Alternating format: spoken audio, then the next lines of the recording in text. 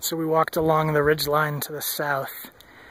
So now we're at the sort of southern point of that hill.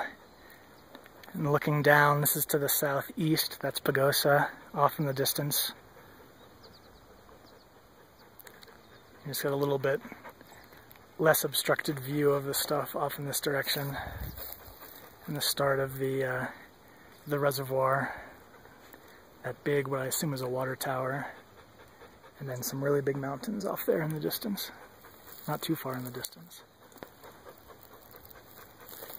And then back over this way is where we came from. That's back where the property is. It's a pretty day out. Although Dad said this was all, on the far side of this hill, was all national forest, but there are definitely a bunch of lots and houses built down here on the backside. So this is to the southeast of the hill, and that's east.